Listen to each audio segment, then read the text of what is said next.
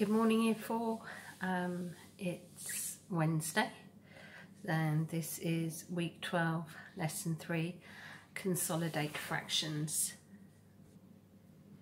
Okay, so we are doing a little revision out of the maths diary. So here we can see the fraction 3/5. The number, the digit on the top is the numerator, which tells you how many parts you have. The digit at the bottom is called the denominator, and that tells you how many parts are in the whole. So we came across the term unit fractions, okay, where the numerator is the same as 1. So you can see all the examples with a numerator which is the same as 1, and then we have a non-unit fraction where the numerator is greater than 1, and there we just have a lot of examples. We have improper fractions where the numerator is greater than the denominator. So here we can see some examples, and we actually know this really means division, okay, and mixed numbers which have a whole and a fraction, okay. So some more examples of mixed numbers. So changing improper fractions to mixed numbers, so 18/5 is actually the same as 18 divided by 5. Okay, so you can get 3 whole groups of 5 out of 18 with a remainder of 3/5. Okay, and there we've got the clue. We've used splat boxes to do the division if it helps you. Alright, so you can work through those examples. So I've drawn the fraction wall for the halves family. Okay. So here we can see this part of the wall is divided into 2 equal parts. Is then divided, each half is then divided in half again, which gives us 4 equal parts. Okay, and each of those quarters is then divided in half again, which gives us 8 equal parts. Okay, so you can see to have a whole strip of halves you need 2 halves, 4 quarters, 8 eighths to be the same as 1 whole. So here we can see fractions family for thirds. Okay, so here's the 1 whole. The next strip is divided into 3 equal parts, into thirds.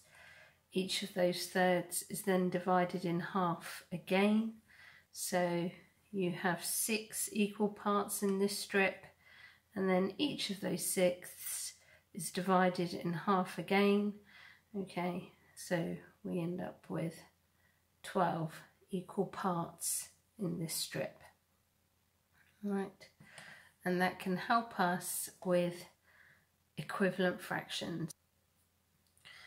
So using this example, so if we look at 1/3, that will be the same as 2/6, and that is the same as 4/12. Okay, just have a look at the next one if we can. So we've got 2/3.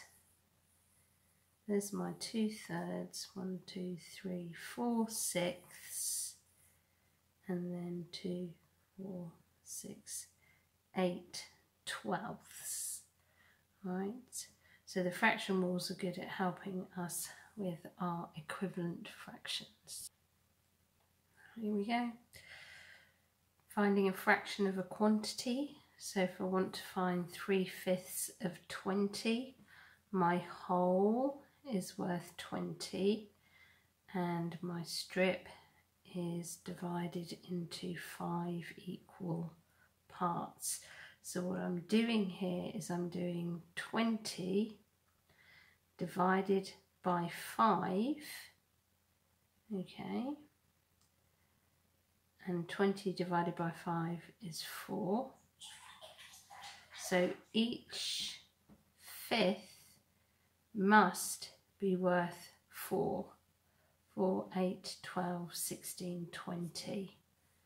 Okay, and I have not 1/5 but 3/5.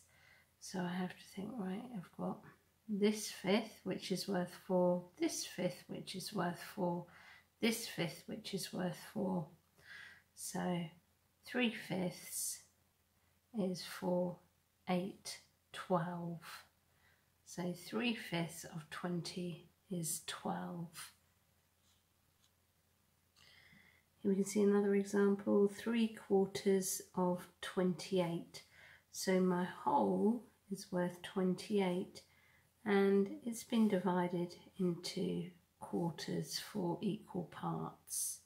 So what is 28 divided by 4? Okay, and that's 7. So each of these quarters is worth 7.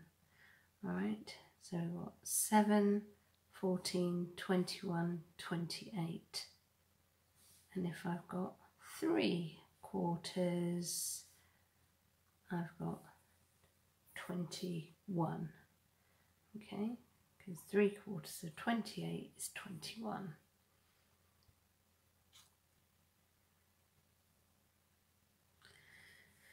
And here we have fraction number lines with the increasing quarters going up into improper fractions, okay, and then showing you in mixed numbers where you get to the wholes. All right, so you need to be able to count in improper fractions and mixed numbers as well. Okay, so let's have a look. 1/4, 2/4, 3/4, 1. That's where you've got 4 out of the 4. So you've got the whole one. 1 1/4, 1 2/4, 1 3/4, 2. So that's where you would then add a quarter and get 2 wholes. And this is our last page, which I've taken out of somebody who's now in year 6 or just finishing year 6. Okay, so this is adding and subtracting fractions, and the most important thing to remember is the denominator stays the same. Okay, so here we have 3/5 plus 2/5 plus 8/5, and you can see that we are adding fifths. Okay, so the denominator in our answer is the same, and then it's just a case of adding 3, 2 and 8 of the numerators to give us our total of 13/5. Okay, and if we look at the subtraction again, you can see the denominator stays the same because we're starting with 17/5. We're then subtracting 3 of them. We're then subtracting 4 more. Okay, so we're left with 10/5. Okay, right.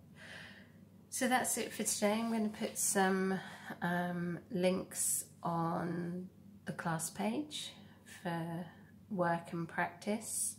Okay, so work hard, have fun, and we've only got 2 days left of year 4.